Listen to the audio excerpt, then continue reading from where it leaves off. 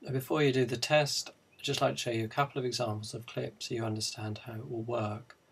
You'll see a clip and then the relevant movement I want you to write the route down will be repeated a couple of times. You just need to write the route down for that.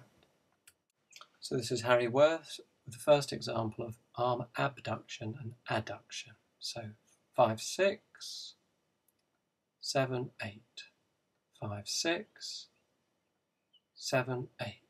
Gromit's going to show us finger flexion and extension, C7, 8. So 7, 8.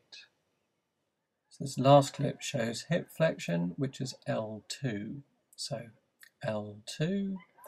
I hope you understand now how the video clips will work and highlight the movement that you need to write down the routes for. So it's now time for the test part. The important thing is don't panic, but make sure that you're clear of which movement relates to which route. Whatever you do, don't go on to this part if you're not clear. There's no point in cheating. It won't be of benefit. What I really need to know now, therefore, is... Are you ready? Are you ready? Are you ready? Are you ready?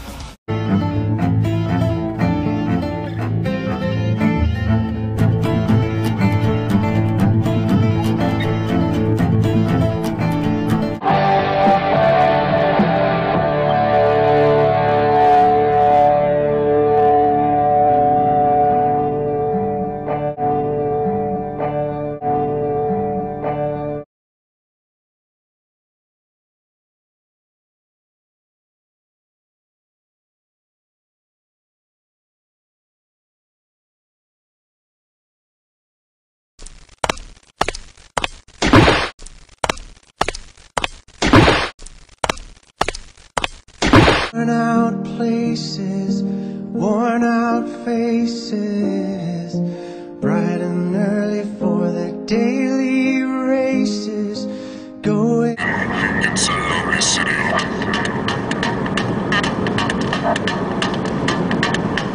5, 4, 3, 2, 1.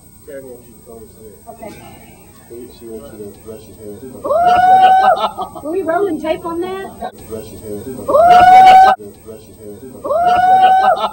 Then all the way up, and 1, 2, 3, 4, 5, and all the way up, smoothly down, 1, 2, 3, 4, 5.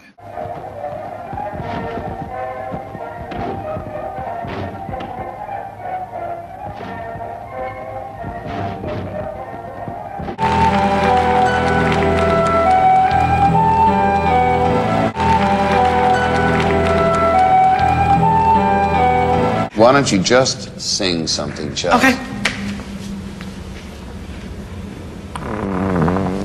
I totally just farted. I totally just That is good TV.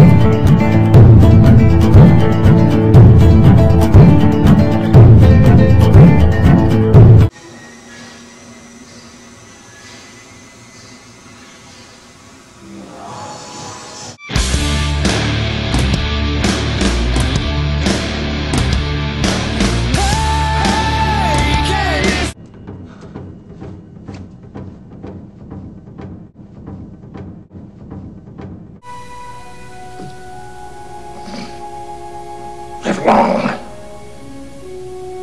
and prosper. It's now time for the answers. So you'll see a short clip from the videos previously repeated with the relevant movement, and then here the related route. L3 kicks the knee. 5, 6, 7, 8. 2, 3, 4, 5. 7, 8. 7, 8. C4. Hip flexion, L2. Arms, 5, 6, 7, 8. L5, S1 level. Good one, George. 7, 8. 6, 7. Difficult one, this is dorsiflexion of the ankles, L4. You have to think about this one and the movement that he's doing, L4. 5, 6.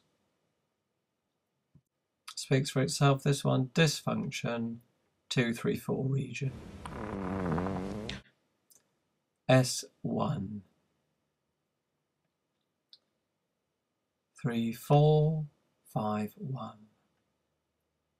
5, 6, 7, 8. C7, 8. And finally, Mr. Spock, T1, only one Spock.